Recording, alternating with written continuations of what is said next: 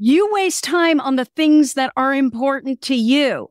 What you don't like is to have your time wasted. So to literally sit in an airport and do nothing, that is insane to us because we're so curious and we're such lifelong learners. So heaven forbid I'm going to be anywhere and not be able to learn something. It's the Inspiration Place podcast with artist Miriam Schulman. Welcome to the Inspiration Place podcast, an art world insider podcast for artists by an artist, where each week we go behind the scenes to uncover the perspiration and inspiration behind the art. And now, your host, Miriam Schulman.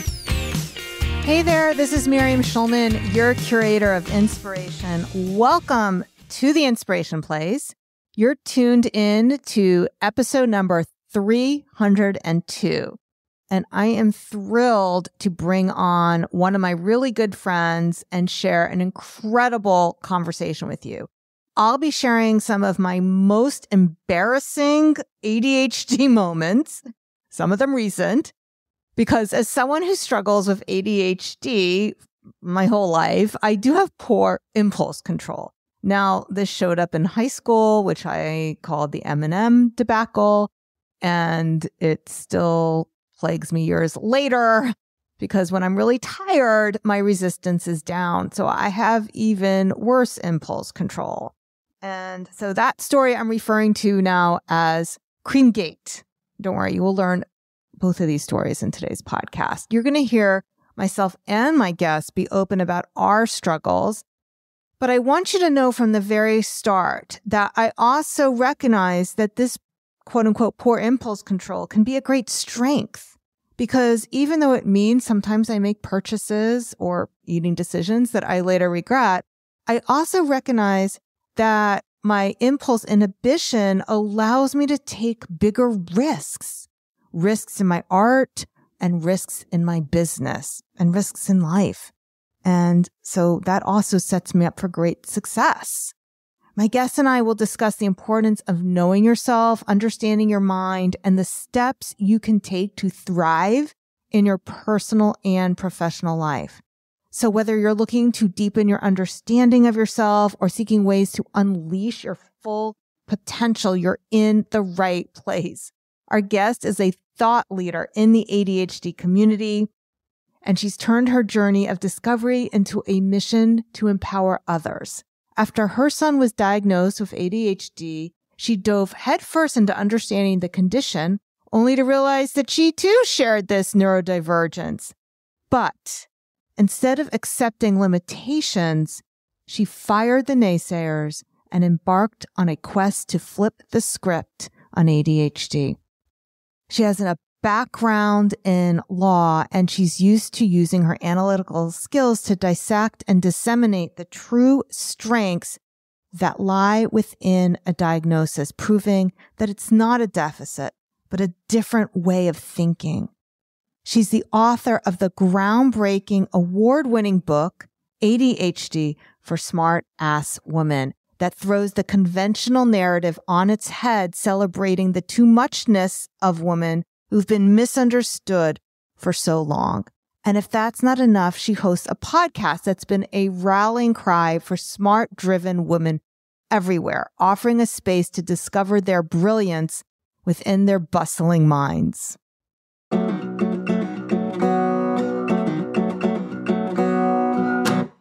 Welcome back to the Inspiration Place, Tracy Otsuka. Hey, Tracy, welcome to the show. Hi. Thank you so much. I'm so happy to be here.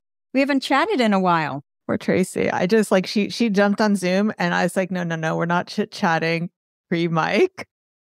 I won't say what I was going to ask you. You can ask me and I can delete it.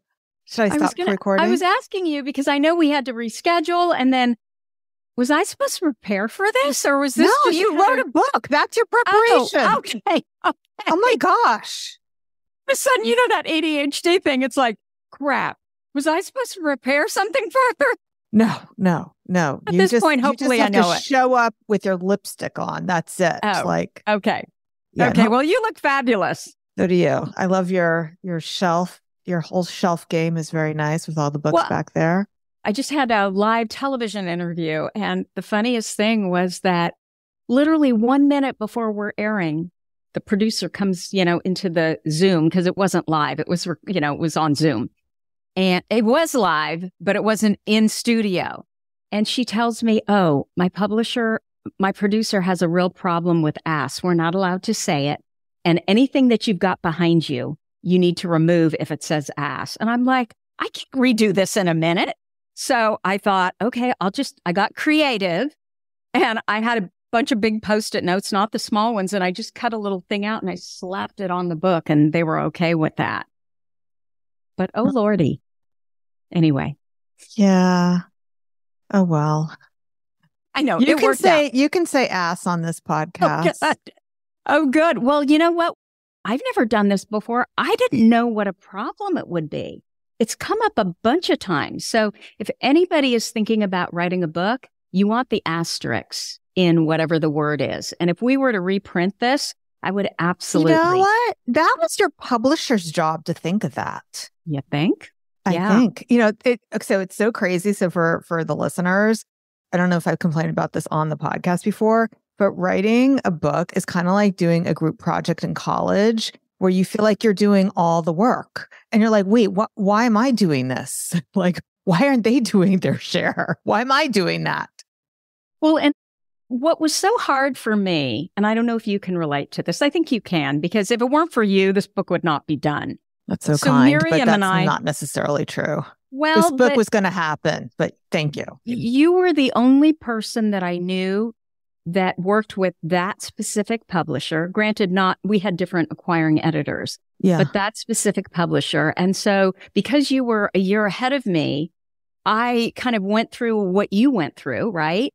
Then I was able to apply it to what I was going through. But the hardest part for me was I am not used to people telling me what to do. And finally, I was in a situation, it did remind me of back in college or back when, in corporate America, where I had to just kind of suck it up, because what I figured is they know so much more than I do about what they do. And they just needed to get the book out of me. But it was really hard because, again, I couldn't go on and just do what I wanted to do. A lot of times I would be thinking about, oh, well, this was like months after, the book came out. And I'd be thinking, well, months after the book just came out, months after we went through our first edits. Yeah. I would think, oh, well, what about that story? What happened to that story? And it was gone. It was just cut. So you don't really know what's taken out. And certainly for my brain, I'm big picture. I forget things until I actually remember them. And then it was like, well, why would you take that story out? That was the best story. But, short of going through and making sure that it was taken out. It was taken. It's okay. It's in your podcast, or it will be in your podcast, or God forbid you write another book. Oh my God. That's the thing, is they know, like they kept telling me things like, Tracy, people are not going to like you if you say this. Like I was not allowed to say. That happened to me. There was some things that I had to take out, and I was like, really? They're like, yep. Take that out. Any signs of any kind of wealth. Yes, that's what it was. And I had this whole Rolex thing in there because there was a great Dan Kennedy anecdote about how you don't buy a Rolex watch for $49.50, and you probably wouldn't buy one for $400 either.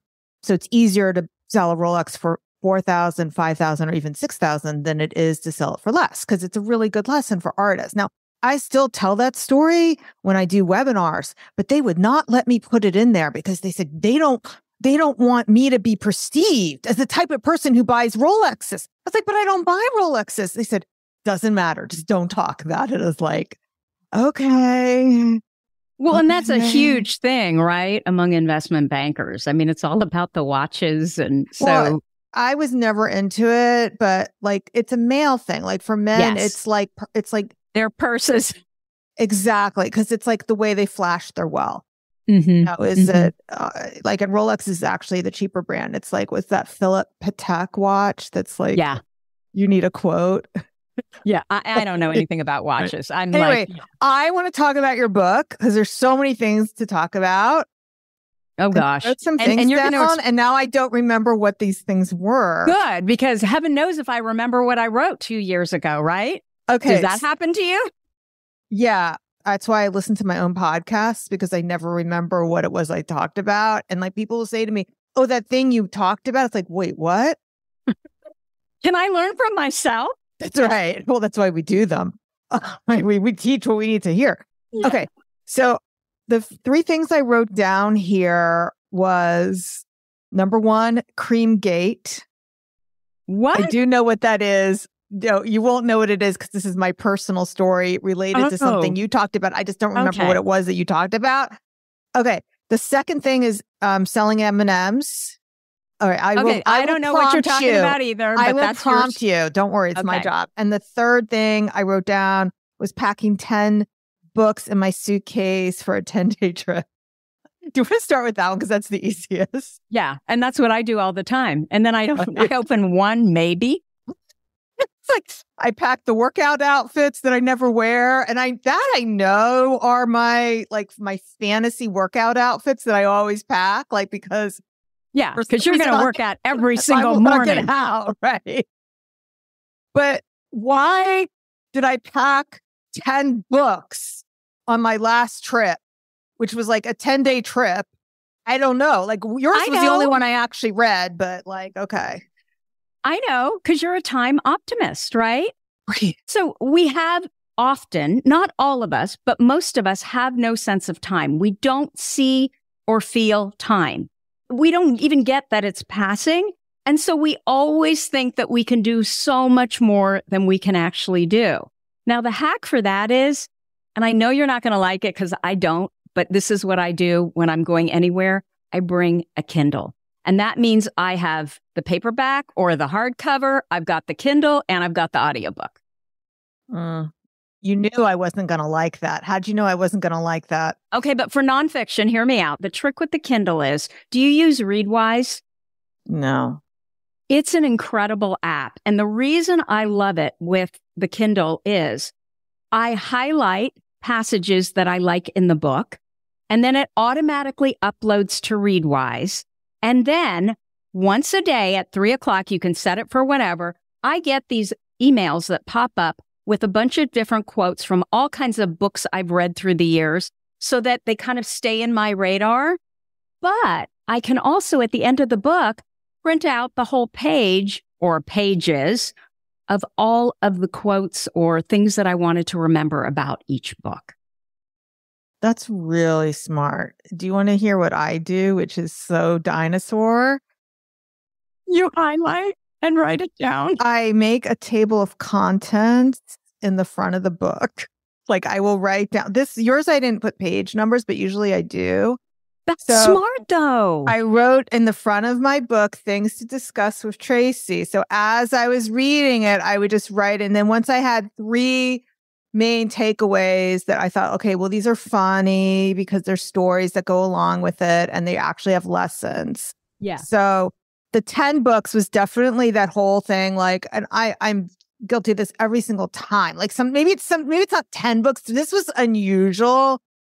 I was going to visit my son in Israel and it's an 11-hour or 12-hour plane flight. But meanwhile, I'm sleeping most of the time. So I don't know why. I had in my carry-on a bunch of books. And then in my suitcase, there were a bunch of books. And I think I thought I'd be bored while I was there, which I wasn't. Yep. I did read your book because I thought we were going to be doing this interview as soon as we got back. And then there was another book for somebody else's who's one of my podcasts. I only read a chapter out of his book. So I was like, we're just going to talk about this chapter because I didn't read any of the other chapters. And it was at least you read that one. Well, it was embarrassing because I didn't prepare that well for that one. And I was asking him questions that weren't his book. That was a different book that I read. It was could you tell the Lego story? He's like, what Lego story? Oh.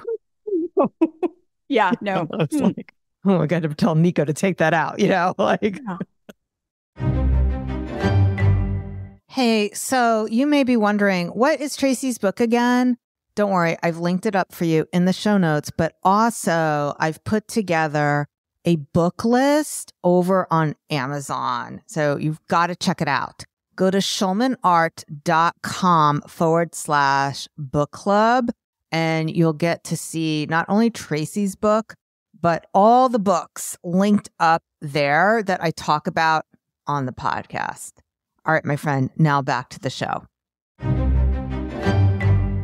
Let me follow up, though, with what you just said. Yeah. The other thing is, too, because of our lack of sense of time, we hyper-focus and 5 hours can feel like 15 minutes. We're like, where the hell did the time go? We really struggle with wasting time. And I know that that's really you. Oh, dear. You know I waste a lot of time. No, you don't, actually. I do, actually, but go ahead. Okay, but you waste time. How did she know that? You waste time on the things that are important to you.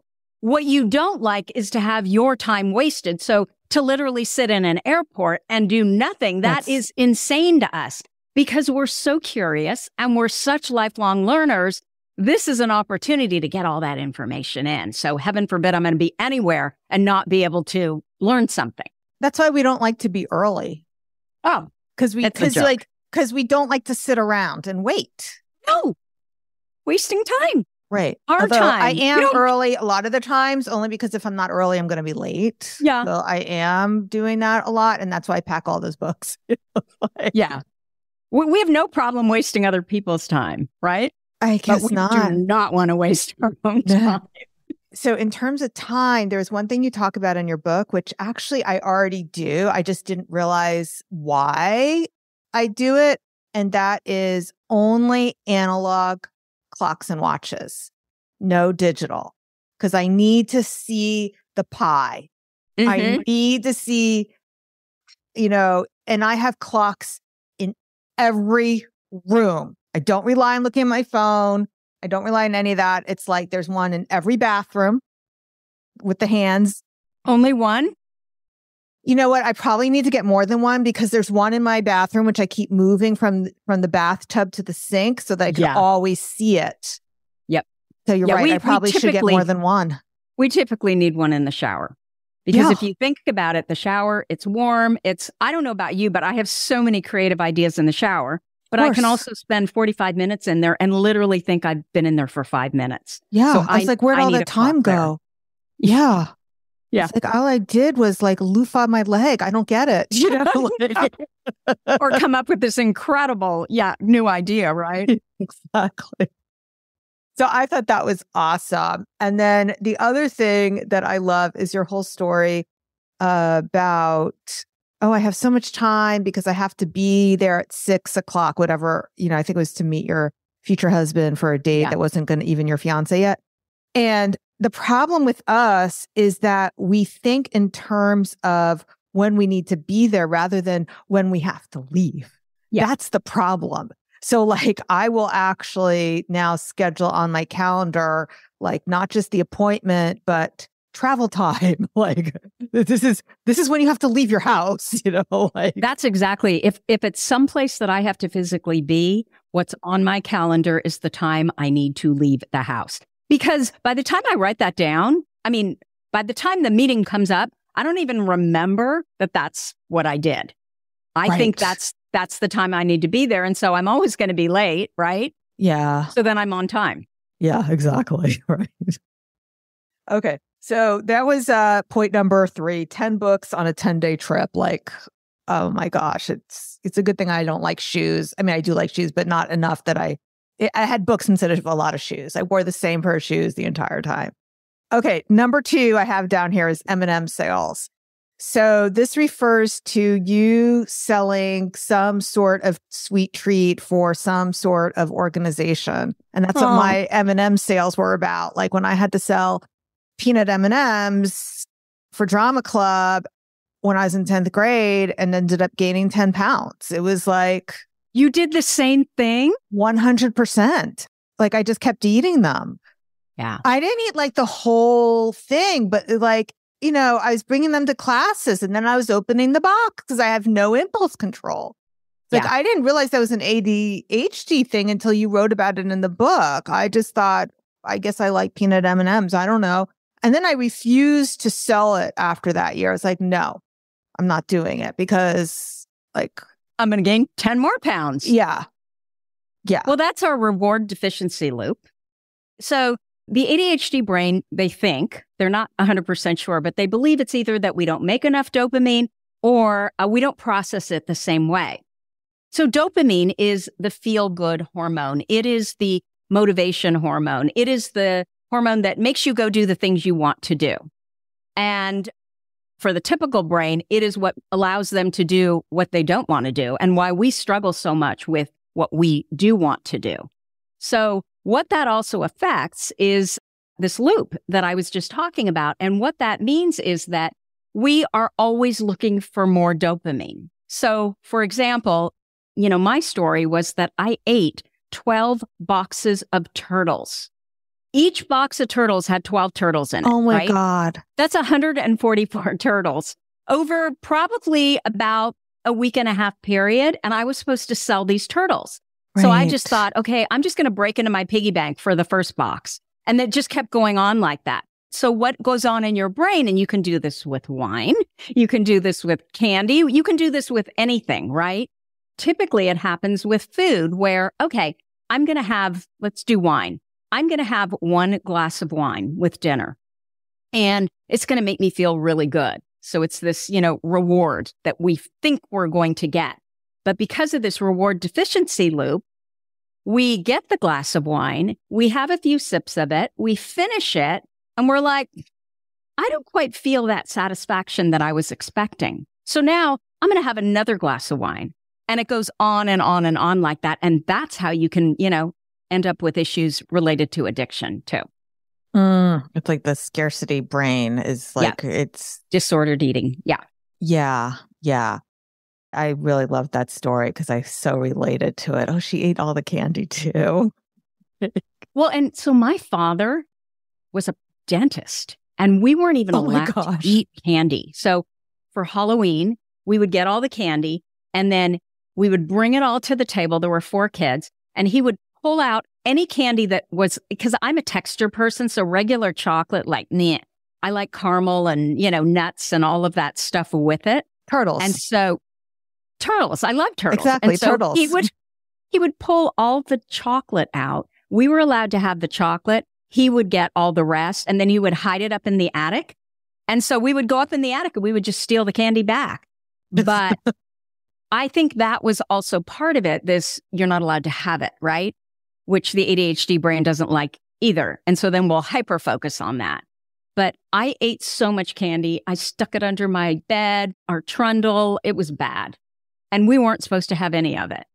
But I didn't have any cavities for some reason. I didn't either. I think it's just because I think we grew genetics. up with fluoride. Yeah. And good genetics. Like, I think one year my dentist tested my mouth for the acidity level or something like that. They're like, oh, lucky you. Okay. Creamgate. Creamgate. This happened to me when I went to Las Vegas and I needed eye makeup remover. So I went to Las Vegas for a conference and there was like some sort of makeup cream store right next to my elevator. I says, okay, I'll get some eye makeup remover. And I went in there and they said, oh yeah, we have this. I said, is it oil free? They're like, oh no, it's really good for you. And I was like, oh, but it has mineral oil. And then meanwhile, it was like, I forget how much it was. It was either $100 or $300, whatever it was. I wasn't going to pay for it. So I said, no, I'm going to go to the gift shop. And I got my Neutrogena.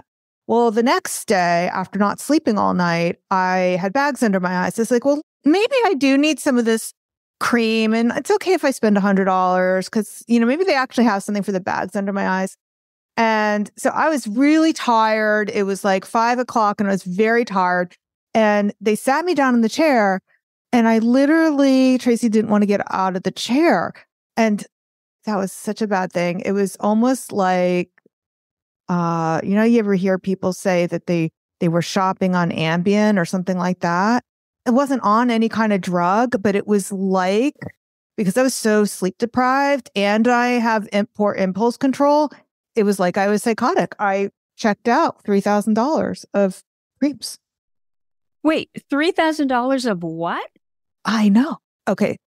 okay, this is one of those moments where the editor would definitely have taken this out of our books. Yeah. So just so you know, I did return all of it and got my money back when I came to my senses. But that is what I call Creamgate.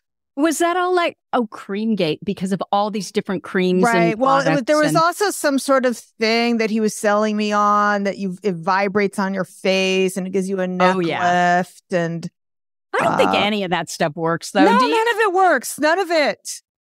This is the thing. That's why I told the first story about how like I only wanted to buy the Neutrogena eye makeup remover. I don't believe in that stuff. Not that I don't do other things like, other expensive things. Okay. Right. All right. But creams I don't do. So, but it was just because I was so tired and had such poor impulse control that it was almost like being date raped by the cream seller. It was like, it just kind of happened. I was like, I don't know. Like, what happened here? But yeah, I did get all my money back and I do not have the creams anymore. But why did I write that down in the book? Does this remind you of anything you talked about in the book? There's got to be a reason I wrote this down. I could talk about the story with you. Supposedly, I hate these kind of statistics, but apparently there are studies that have been done that show that we are 4 times more impulsive than a boring-brained human. And I think that, we're all about curiosity and hope and making things better, right? It's never our mission to keep things as they are, which is why we can be so irritating to be around, because we're not happy with the status quo. It's always like, I know there's something more that can be done. We can tweak it. All I can think of, though, in that story is the only thing that works is tretinoin. What is that? The cream that actually works? Yeah, but it's, you go to spell that for us ladies? I don't know about this. I was just about ready to say, no, but you go to the vet for it. You go to the doctor. The doctor prescribes it. You mean the dermatologist? You don't mean actually that. Well, my doctor, because then I don't have to pay the price of the dermatologist. Okay. That's like how my daughter and I discovered that my sleeping pill was the same drug we give our cat. We go to the gabapentin or something like that. It was the same exact drug. Yes. I was like, oh. Yep. No, I mean, they're very, intermixed. I noticed that when I was, medication doesn't work for me. And when I was prescribed a stimulant, it made me super, super anxious. So it created anxiety. And so then, of course, they want to mask it with another drug. So then they gave me anxiety medication. And that made it even worse. But then when my dog, my Shih Tzu, who's really a Shih Tzu, she is so anxious and so neurotic. And so in order to get her groomed, because Shih Tzus take a lot of effort in the grooming, we need to medicate her, which is so sad. But otherwise, she'd be all matted. And so they prescribed anxiety med for the dog. It was the same medication they had prescribed for me. Yeah. It was gabapentin or Lexapro or, you don't know. It doesn't matter. Is it Atamot? Whatever it was, she got it was an Adderall. No. That's what caused the anxiety meds. Whatever it was, she got vicious on it. Oof. Yeah. I mean, like Cujo. So, and apparently that's like 1% of the dog population. Of course, it was my dog. We found another one, but I was like, oh my God, she's like scary. And this is what they gave me. Oh my gosh. Yeah. So full disclosure, it's for my listeners who don't know, both of my kids have ADHD diagnosis. Both of them tried medication and it was a fail for both of them. So neither one of them are medicated on ADHD meds. My son, he tried, Vyvanse? Is that one? Okay. Yeah. So what he would do is he would go in the backyard and he would play basketball until it wore off. He just could not sit and do his homework. So he would have to use it. He was very focused on the basketball until it wore off. And then he could do his homework. Okay, well, we're not doing that drug anymore. And my daughter had the same experience you did where it would just make her anxious. So. Well, it almost sounds like with your son. So when stimulant medication really works, it's supposed to slow down the brain, right? And so it sounds like the same thing for your son. He just maybe handled it differently, where he had to go and work out to burn it all off. So well, then he was could focused. sit down and focus. He was focused, but on basketball. Well, you can't hyper-focus on the wrong things, I right? mean, so then it was like, well, what's the point? It's because he was really interested in basketball and he was not interested in this boring homework. It's like, what's that going to get him? I just wanted to jump in and let you know that we are hosting a live boot camp in May, and you're not going to want to miss it. So even if you've done my Artpreneur bootcamp in the past, when I do it live, it's always a different experience. First of all, my team and I are always looking to how we can make the experience better for you by adding bonus trainings. The core of it is over 3 days, but we're actually adding a kickoff call for you. We're also adding an artist insight call for you. So if you liked my episode a few weeks ago where I shared successful artist insight, we're going to be doing it again, and this time with different artists. So you'll get to ask those artists, hey, what made the difference for you? What was your success secret? And of course, over the course of those days, I'll be sharing with you what you need to stop focusing on because you know you're spinning your wheels and wasting a lot of time with the shotgun approach to marketing, and what you should be focused on instead. You're going to leave with a very detailed roadmap of how to move your art business forward, and it just won't be the same without you. So to sign up, head on over to schulmanart.com/bootcamp. All right, my friend, now let's get back to the show. So there's one part of your book that I remembered I want to discuss with you that I did not know. And that was the whole idea of, you had a name for it, like where people think everyone hates them. RSD? Rejection sensitive dysphoria. Yes. Could you explain what that is? This was fascinating to me. So they say, the medical experts, that rejection sensitive dysphoria is a symptom only of ADHD. And what it means is that you are hypersensitive to any kind of criticism. And you start internalizing everything that goes on around you in a manner that it's something wrong with me. I am doing something. So, I don't know, you'll be with a group of friends and you'll hear two of them talking to each other and you're, oh my gosh, she's talking about me, when they are in fact not talking about you.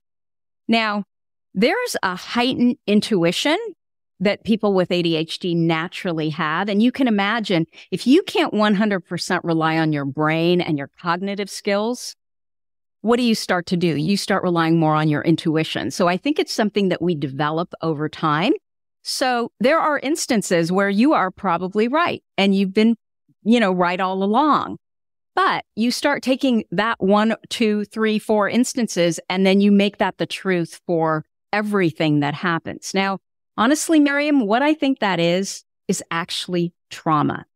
And I believe that if you struggled from the time you were little in school, let's say you struggled at home, everything you did, you had too much, too loud, you could not get it together. And you constantly heard that from your parents. And then you go to school. Or teachers. So let's not always blame mom and dad. Okay, right. So then you go to school and you hear that from your teachers.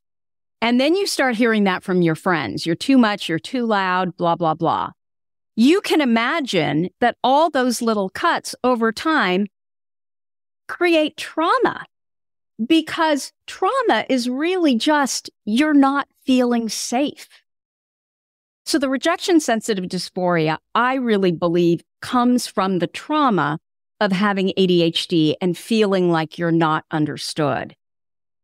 Especially for women who tend to internalize their symptoms, they beat themselves up. So why can't I do these things? What is wrong with me? I'm stupid. I'm broken, especially if you've done poorly in school, right?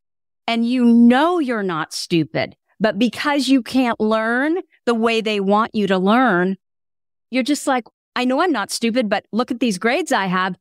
I must be stupid. And so then over time, you just kind of develop this learned helplessness. No matter how hard I try, I can't do it the way they do it. So why do I even bother? Okay, you tell me what to do. And that's kind of becomes the mission in your life, right? Is to find people that tell you what to do. And I don't know a bigger prescription for unhappiness than that, because when you are doing what everyone else tells you to do, and it's not what you really want to do, you're living their life and not your own, right? And then, of course, you're going to be miserable and unhappy. So I was telling my daughter about this part of your book because this year, hopefully my daughter's district doesn't listen to my podcast. My kids don't either. I don't think they do. Okay. They do. I'm so sorry, my dear daughter. Okay. So she is a middle school general music teacher, and general music in New York is for kids who have to take music, but they don't want to take orchestra, and they don't want to do band, and they don't want to do chorus, but they have to take music. So these are the kids who don't want to do music, and they're in there. And she complains that they all hate her, and everyone thinks that she hates them, right?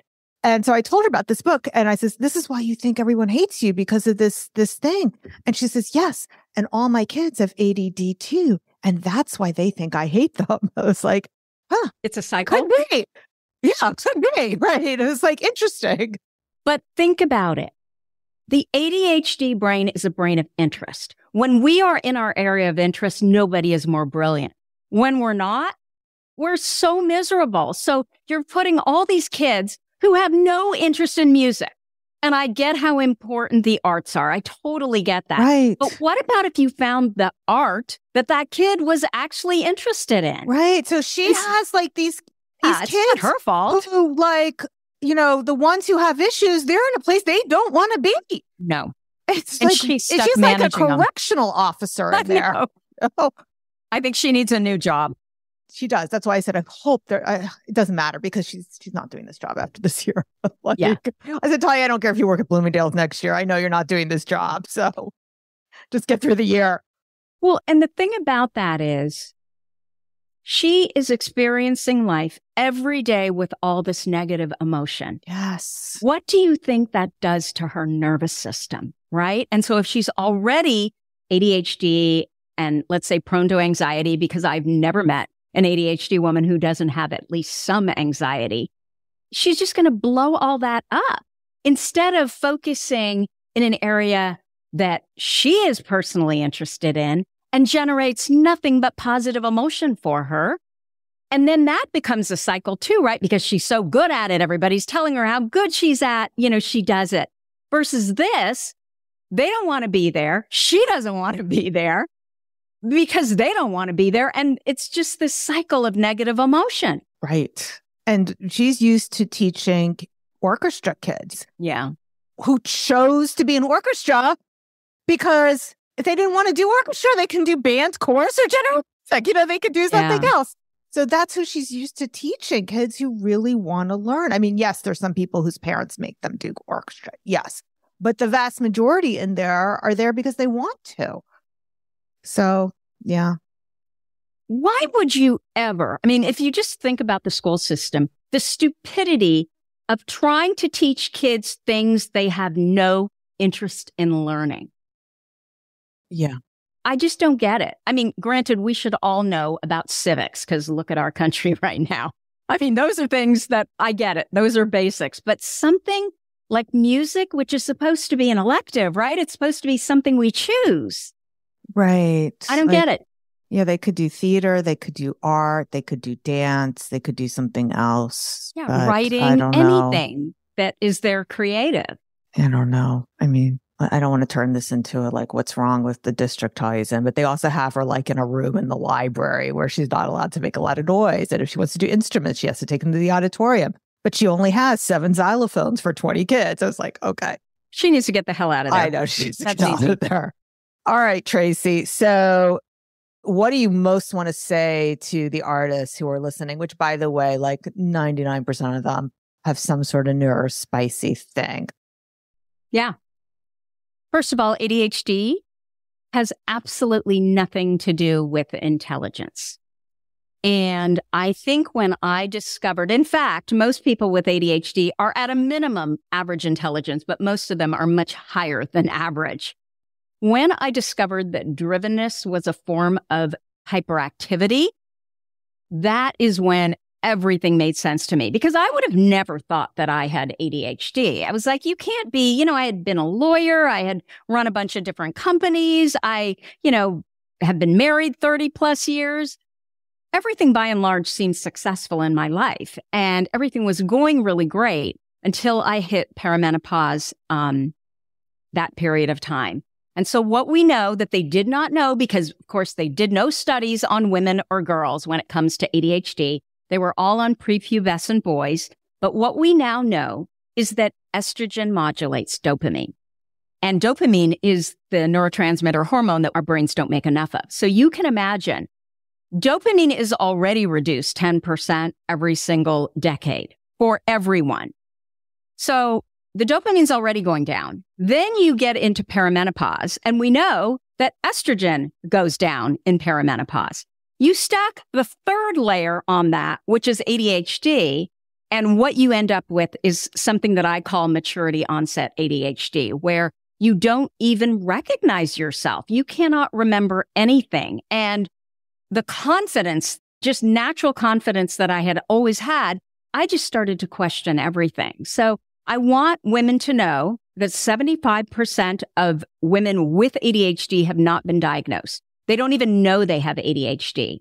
And typically it's when their kid gets diagnosed that then suddenly they realize that, oh, this is about as genetic as height, and they must have gotten it from someone. Now I understand, they got it from me. The other thing I want them to know is that 43% of all people with ADHD are in excellent mental health. I didn't say okay mental health. I didn't say good mental health. I said excellent mental health. So what we really need to focus on is, what are those 43% doing to be in such great mental health? And a lot of that is being in an area of interest, really focusing on the positive emotion and what it is that you do well, right? What are your strengths? Screw the weaknesses. If you can hire those weaknesses out as soon as possible, you will be surprised at how much of a jump you will make in the things that you really want to get done, but you're not getting done because you're so caught up in the day-to-day of it. As far as making money goes, oh my gosh, my business did not take off until I started hiring the people to support me in the things that I know how to do them. I can do them, but I don't do them because I have no interest in it, and I don't want to do it. Yeah, it's also what I tell people, Tracy, it's also, there's so many things that we just shouldn't be doing. Like, even if you can do it, and even if you want to do it, that's not where your genius needs to go. And we have only a limited amount of genius time in the day, just period. It's such a lie when we say to ourselves, oh, I could get more done if I had more hours in the day. No, you couldn't, because you only have a limited amount of energy. And that is not because you are ADHD. That is all humans, period. Yeah. Well, and if we're hyperactive, we have so much energy. The problem is we can't get into the damn bed because we just want to do everything, like all at the same time. So it really is about simplifying and figuring out, what is it that you really want to do? And what do you do that you just feel so good when you do it? And after you do it, you're proud of yourself for, accomplishing it. And that's what you should be focusing on. Not all the administrative, stuff that, I don't care if you're good at it. You're right. You shouldn't be doing it. You shouldn't be your own assistant. If you're not making the kind of money you want to make, and I don't care if you're an artist or something else, it's because you are acting as your own assistant.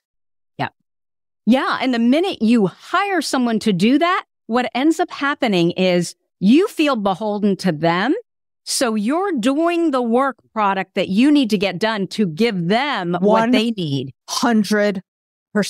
And it's not just us. Like, I have so many clients who just hire even 2 hours a week, where suddenly they're so much more organized because they have to get everything organized to hand it off to their assistant. And then when the assistant is at their computer, they can't be on the computer. So therefore they're painting or they're doing whatever it is they need to do. Right.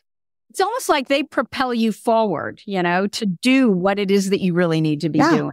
And I even find like I get excited during my team meetings for the whole business, just by like, hey, you're going to do this and you're going to do this. And it's like, I'm just conducting now. I'm not playing all the instruments. And isn't the best thing when you look at your schedule or your to-do list and you realize, oh my gosh, I got all these things done. And all I did was that one thing. All I did was tell other people what to do. Everybody else was doing it. That's awesome. Absolutely. Right. So ADHD for Smart Ass Women by Tracy Otsuka. Highly, highly recommend. I have added it to my book club, schulmanart.com/book club. You will find it though in every Barnes and Noble. Like I went on the Upper West Side. I was so proud, Tracy. It was prominently displayed. For those of you who are listening, it's hot pink. It is such a pretty cover. And it reads really well. Like I read the entire thing. It's like, oh, this is so funny. All these funny, embarrassing stories that you told. I loved it. Yeah, like when I almost got my car repossessed. I can't believe I told that story. I cannot believe I told that story. I'm still mortified. But oh my God. It's true. You know, I was in law school. Thank God for my parents. I'm sure Miriam would have never done that. The money manager, right? Or the investment banker. No. It was like the gym payments that I signed up for, my, going into collections, like, Oh my God. And you're like, I am a really bright woman. How does this happen? You know? I just told you, Creamgate. Like, I did return it. I do not have any of them. Okay. So, dear editor who thinks it's about to get canceled, Jen Lehner was on Instagram and I don't know, her skin looked great. I said, oh, your skin looks so good. And so she was making fun of me because she knows all about this story. She goes, I bought a expensive cream in Las Vegas. Oh my gosh. Okay. Tretinoin. There's all kinds of studies. It's the only thing that really works. And what it does is you increase your own collagen. It's either not a facelift, Retin-A, right? Or is it something different? Is it the same thing as Retin-A? It's better than Retin-A. It's better. That was, I think, the precursor. I think it's TRETINOIN, I think, tretinoin. Okay. Well, I looked at my husband the other day. I'm like, here, you need this. That's the Googles. We'll find out. Or my daughter's, my vet, because you said you get it cheap from the vet. No, you don't get that cheap from the vet. But.